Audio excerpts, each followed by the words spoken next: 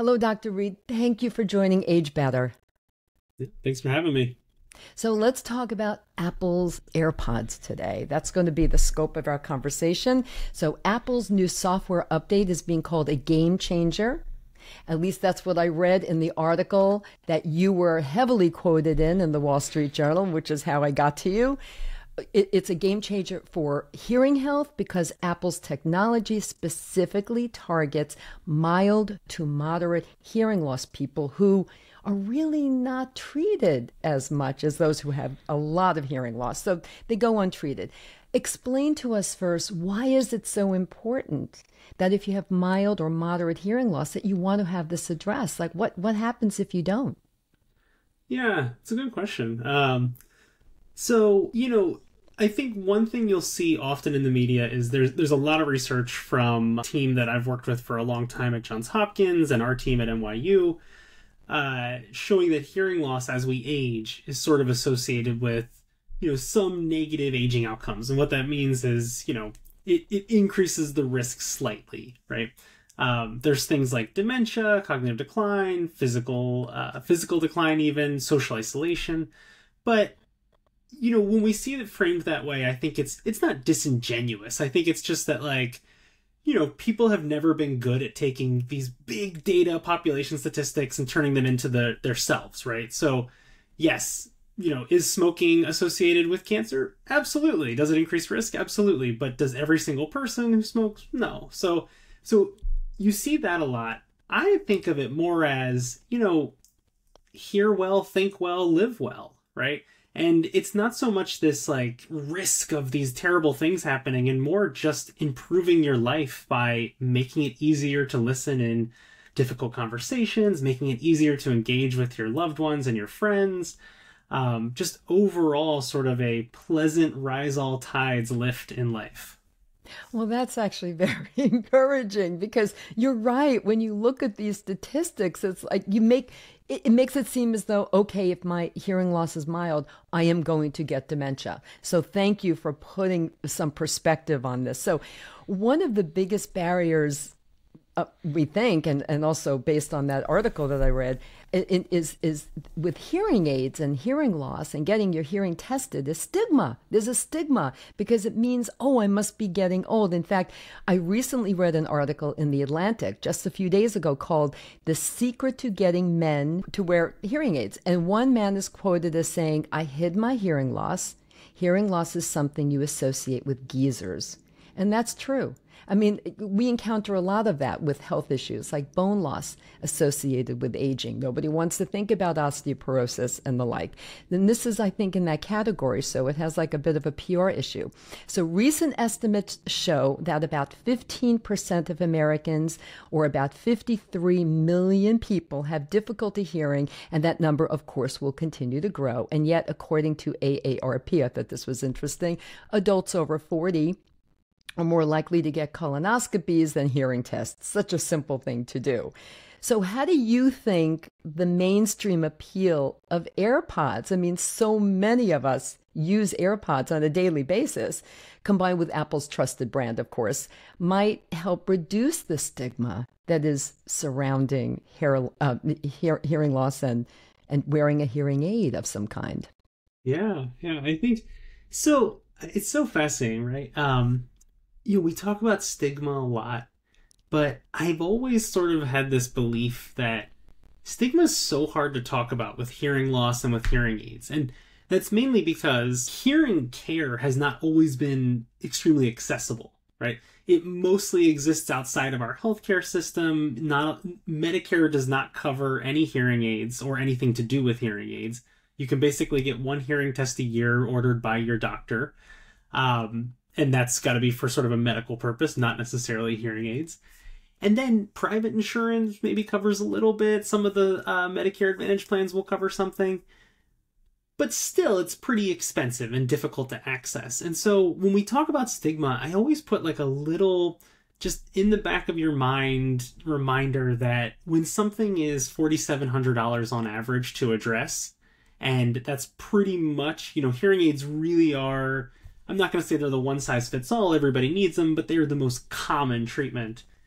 it's very easy to go down stigma pathways. And it's, in a way, it's like, is it really that hearing loss like makes us old, or is this so inaccessible, so difficult to get that we've sort of just, it's easier to say, I don't want it because I don't want to look old. I find this to be a fascinating thing with stigma. But what Apple getting involved does is, I think it changes a lot of areas in the marketplace for hearing care. One, it's accessible, it's relatively affordable if you're already on an Apple system. So, you've got the AirPods, you've got this ability, you may actually have everything you need basically already now that the software updates are rolling out. And now you have a solution for easy situations, minimal situations even, like restaurants that are difficult to listen in, but you're not going to necessarily be in for hours, right? And so this increases people using hearing care. It also sort of gives you an option early on in your pathway with hearing loss. We all are losing our hearing loss from the moment we're born, basically, right? It never gets better. We don't have any really treatment for it. It's just going down. And even if you are perfect and you never, ever, ever listen to loud noises, it's still, unfortunately, that system will just deteriorate over time. It's not built to last forever, and it's got no regeneration. And so hearing sort of sets in slow, insidious. When there's a nice, easy option like that, you can imagine people might start addressing it way earlier. And so they're really getting into that hearing care pathway. So Apple increases accessibility. It increases, for everybody. It gets people in earlier, which also helps with getting used to hearing aids. One of the biggest complaints that we see is if somebody doesn't get hearing aids until it's a massive, massive problem, it takes their brain a while to really acclimate to those hearing aids, right? You can imagine it's like almost like getting a cramp after, not moving for a while, and suddenly you move and you get that Charlie horse, right? It's a muscle response to some extent. And the other thing that I think Apple does is they just change our view of hearing care from sort of like a marketing or business perspective. If I asked you to name one other, traditional hearing aid company, could you do it? No. Yeah, exactly. Yeah. Nope. Yeah, so there are these companies, Sonova, Phonak, Unitron. That's actually all one company. Sonova owns both those, but Starkey in the United States. We don't know their name. And so the marketplace is so unfamiliar that it's almost daunting, right? Like most Americans, I think, as a culture, we try to do a little bit of research, right? We go online, we look up what's the best compact SUV or something like that. And if you do that for hearing aids, it's just sort of a Wild West, right? It's been a gatekeeper model in healthcare. So Apple sort of builds that brand awareness. It sort of connects the end user to the company in a way that we haven't really had before. And so that, that changes the way people engage. It may also change the stigma issue as people are using them more often. We're seeing people with AirPods in a restaurant, and it moves away from, I don't even know if this is still a thing, but I can remember when Bluetooth came out and we were all making fun of people walking around talking, right? And they're sitting with little. It looked piece like in they their were ear. talking to themselves. I know. Yeah. Always. And I guess that's already pretty much over. But now, you can imagine people could think of their AirPods as quite literally just augmenting listening in any situation. And really, other people will never know if you're using them specifically for that purpose. Who knows? You could just be talking or listening to a podcast. Yeah, exactly. Yeah, exactly. and not increasing your hearing. How do they actually differ from, the over-the-counter options that are available now? How are they different? So, we have it's an interesting conundrum we have with the way hearing aids are regulated by the FDA. Traditionally, you only have prescription. Now you have a prescription category, like this traditional. You have this over-the-counter category, and then you have a special label in the over-the-counter category called self-fitting. Essentially, in the two main categories, over-the-counter and prescription, they both have like a set of rules they're supposed to live by. They are technically exempt through the regulatory process. And what that means is, you are submitting to the FDA, you're sort of registering your product saying we abide by the basic standards, right? The self-fitting category is actually different. You have to go through a clinical trial to do that. So Apple fits into just over the counter. So they are saying they're going to abide by the basic standards. And the standards are pretty, let's say, wide, right? You can have a wide range of devices, like really, really good, really, really bad, all within that over-the-counter category.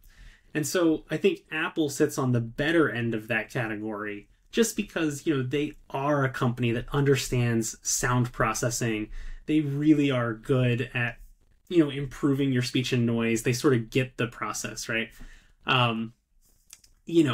Let's be honest. Instantly, Apple is the largest hearing aid company in the world just by revenue streams because we've never had a hearing aid company that was a Fortune 500 company before. Exactly right.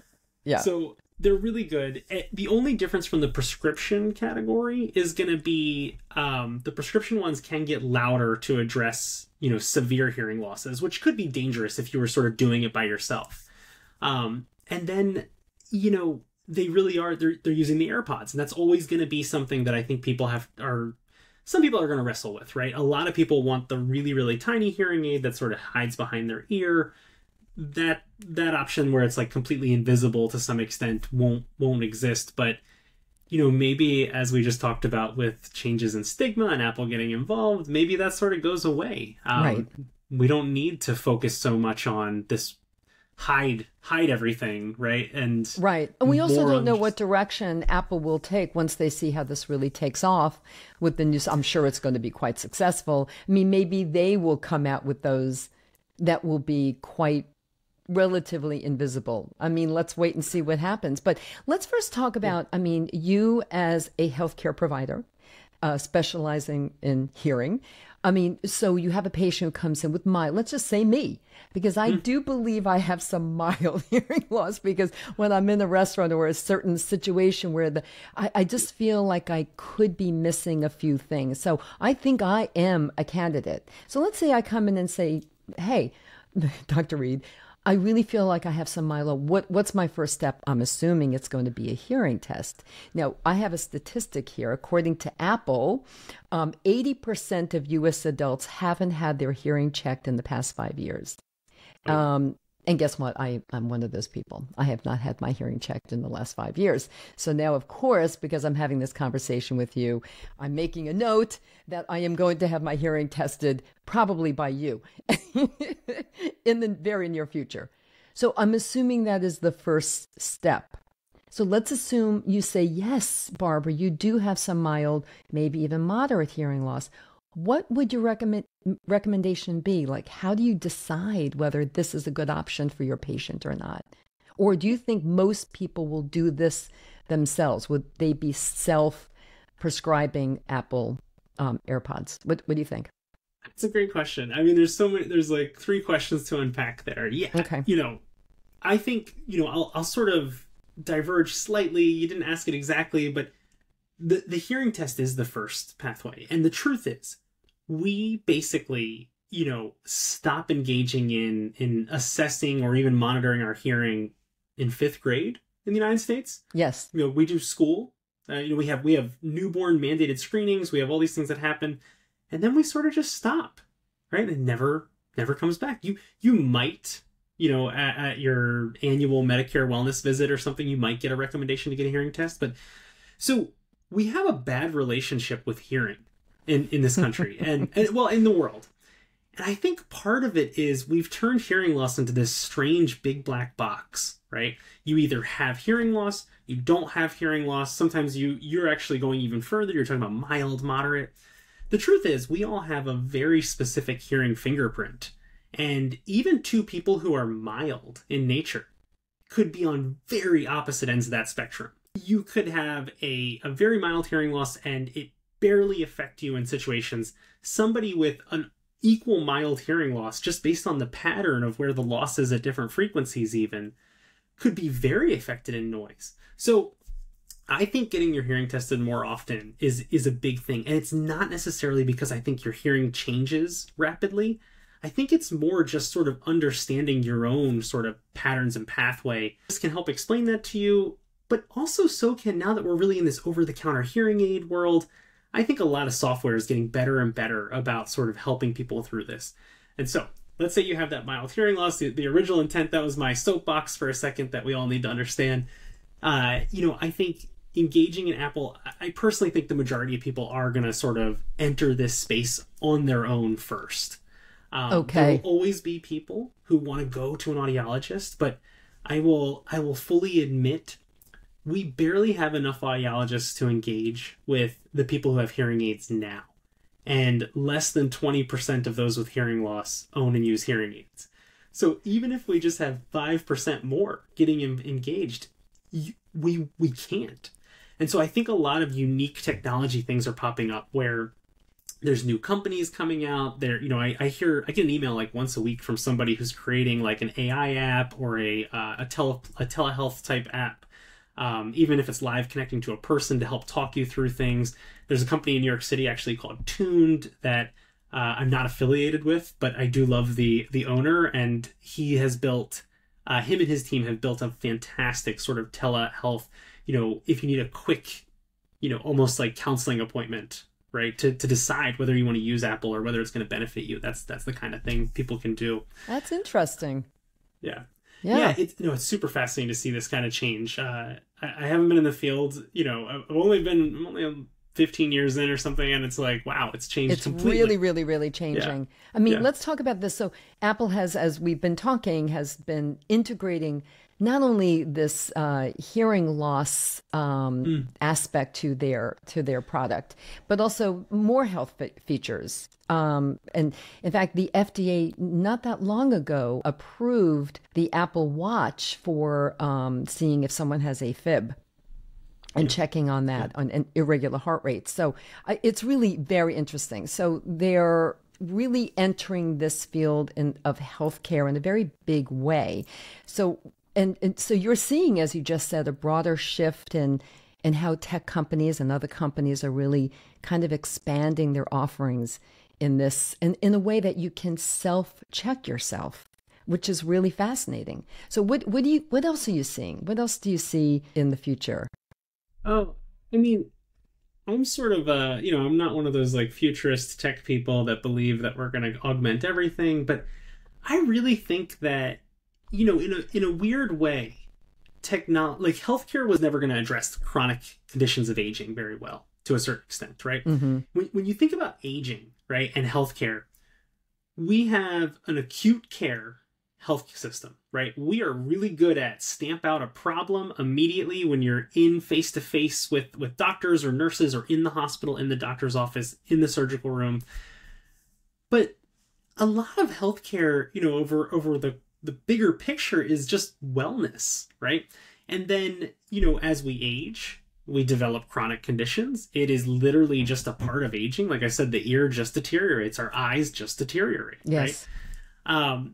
And I find it fascinating that this wearable, tech solution and Apple getting involved in health, we often frame it from sort of, you'll see marketing campaigns with 20-year-olds. They'll turn up their AirPods, for example. I'm sure we'll see some commercial. They're going to be in a restaurant, and then they're going to turn the AirPods on, and you're going to hear the sound drop on the noise, and they're going to hear their partner at the table. But the reality is, tech is, it's not, I won't call it a solution, but it is a way to sort of augment and address these chronic conditions that just pop up as we age, right? Mm-hmm. We need something that integrates seamlessly to our lives where it matters for us, that's patient-centered. And the truth is, healthcare as a system was never going to do that, right? You having to come to me to, fix your hearing aids if they break or something like that, of course I'm there to help you. Of course we're there, and we're doing our best. But Apple really changes that, and so does just wearables in general, with, as you mentioned, monitoring for AFib, monitoring your step counts, and changing sort of our lifestyle. I really think this is sort of it's a weird way that it's happened, but I think it's actually a revolution in aging to a certain extent, that technology sort of fills the gaps that we haven't been able to.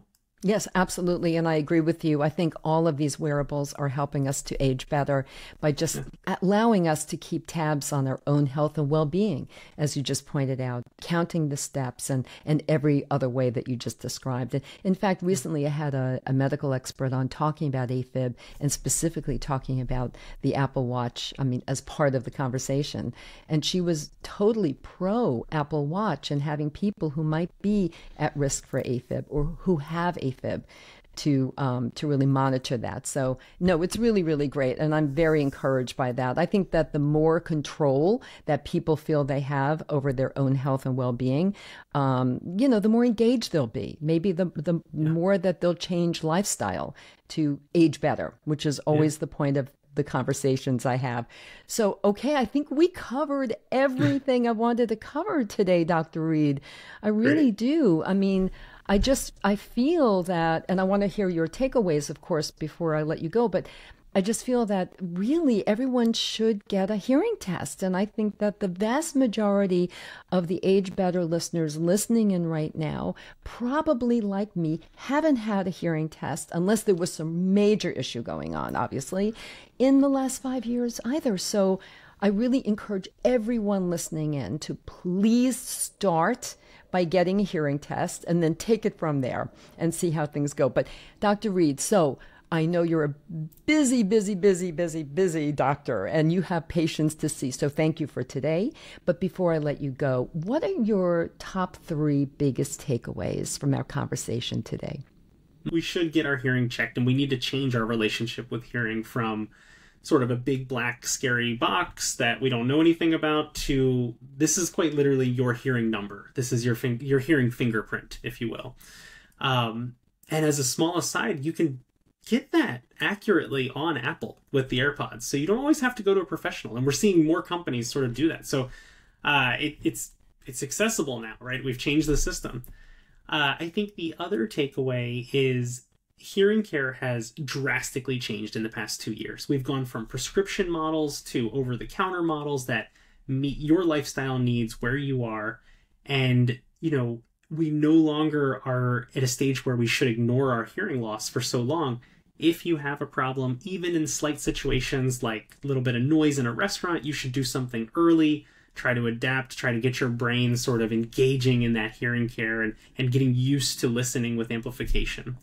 And I think from a third one, just a big picture, my takeaway is actually this is one of those stepping stone conversations that, hearing care is catching up to other areas of tech and health integration, but we are really starting to see this seamless, integration of technology into our lives, from everything from augmenting to addressing chronic conditions, which is sort of an optimal aging revolution, which is the name of the center and institute that I'm at that NYU Langone just started, the Optimal Aging Institute. Where Could you tell us a little bit about that, actually? Yeah.